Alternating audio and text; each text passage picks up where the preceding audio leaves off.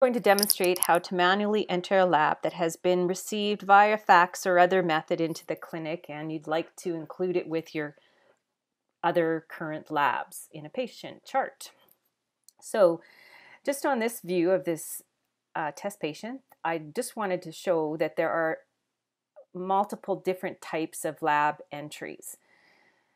Now here, let's go with the CBC and complete blood count. They're identical except by wording, but one, the CBC, is historical in that Calgary Health, when it downloads into Accuro now, it doesn't come as a CBC.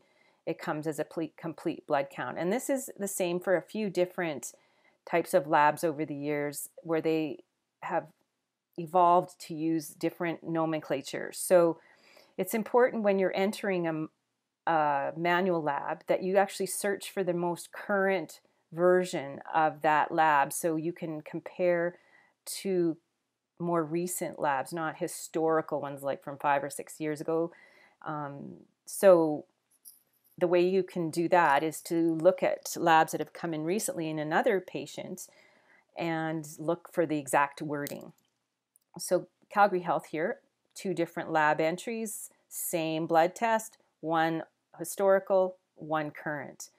Then you also have some other categories. There's an OptiMed category that you can find, and that is just a manually entered lab that doesn't connect with the Calgary Health region labs. You could open the category separately and see it, but you have to compare separately, and so it's important not to use that particular OptiMed entry if you're searching.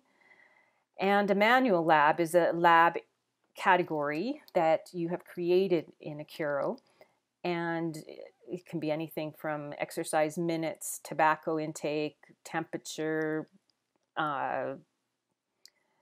oxygen saturation. It can be a bunch of different things, but it comes up as a manual entry.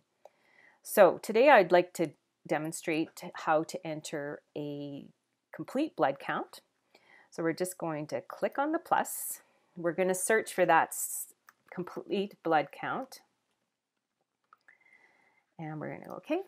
And then you just have to adjust the observation date to the date that the blood was taken.